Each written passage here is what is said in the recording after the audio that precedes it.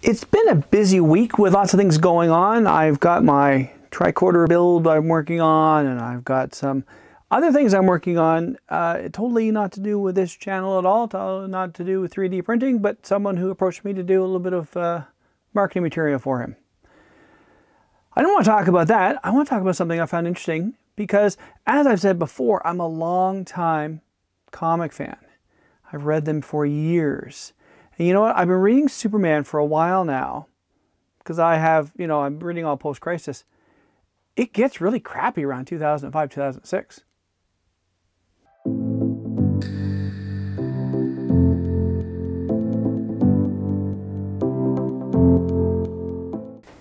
Greetings, Steve here, DCPFX.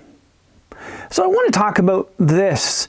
As I've said before, I've been a long-time comic fan. I'm reading since I was a kid. I'm reading since, in the early 70s. I was born in 67, so early 70s. I've been collecting since I was probably 8 years old. I've read a lot. I read a lot of the weird old Silver Age stuff, really odd stuff.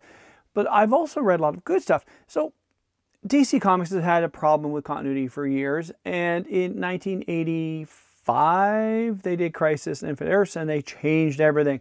There's one Earth, and because they had different things different there. So the Justice Society was something on Earth 2, and then Batman retired and married Catwoman and had Huntress, and Dick Grayson stayed being Robin, and he did this and that and the other thing. Anyway, they put that all together into one Earth. So we're going to do that. They brought on John Byrne, who's an amazing artist and a pretty good writer, and revamped Superman's origin. So I thought, because I have all these kicking around somewhere on floppies, as we call comic books, I had access to the digital copies. So I'm reading them, 1986 on. And for a while, that was really great. A lot of fun, a lot of interesting stuff, and it's all good. Then we got to the 2000s, and we had Electric Superman and all that stuff going on. And Death of Superman back in the 90s, all these things. And then we get to around 2004, 2005, and it gets really dark. That's where we have Identity Crisis, which, there was the rape of a wife of a character. And then we have Infinite Crisis, where I'm at right now. It's just dark and dumb, and it's like, let's make comics gritty because Watchmen was so popular back in 1986. Let's do it now. Now I know what's coming, well, because I've read them, but I know it's coming, and I know it's going to get really, really dark, but it's going to get better because we're going to get Booster Gold to come out of it as an epic series that lasted for 4 years out of this. It was phenomenal up until the New 52, and I hated with a passion. I know there's good stuff coming, but this is a slog to get through. And I don't know what the thinking is. Let's make comics dark and depressing. Whatever happened to having fun with them? Let's just make them, but this is a... So to say I'm not enjoying it is an understatement. I'm going to get through it because, well, I'm going to. I've got, what have I got? I've got about another 100 trades to go through. I have everything up until the New 52 in trades that I'm reading on my iPad. So I'm at 296 of 450. But a trade is basically 4, 5, 6 issues together. So it's 150 pages. You can do it in a couple minutes because, well, the story's not very good. There's not much to read. It's a lot of this and that. Oh, great. Saw that coming a while away. So it is what it is. I think what I need to do, though, I think I got to start partway through, stop it, and just say, you know what?